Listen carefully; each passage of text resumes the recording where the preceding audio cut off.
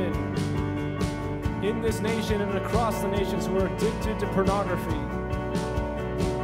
Father, we pray that you would open the eyes of their hearts. You would send the spirit of wisdom and revelation and the knowledge of you.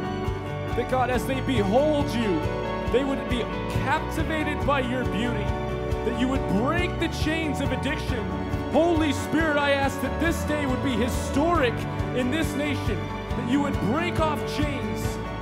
That there would be a great outpouring of your Holy Spirit. That you would set the captives free. God, that they would be captivated with your love. They would get a glimpse of who you are, Jesus, and they would never be the same. God, once we see you, we're never the same. I'm asking that you would overcome men and women with your love, with your beauty.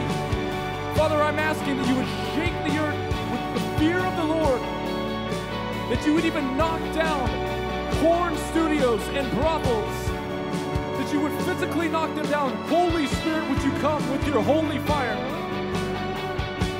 Raise up many testimonies of men and women who you have set free. God, I'm asking that you would mark hearts of those who are watching, those who are listening, those who are not listening. But God, you would mark them as ones who burn for you, Jesus. They would sit at your feet. They would be captivated by your beauty. They would never be the same. You would raise them up to burn for you in the house of the Lord all the days of their life. We're asking that today would be the day. In Jesus' name.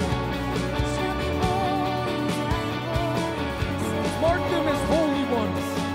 Oh, your love is better than anything this world has to offer. Your love is better, God.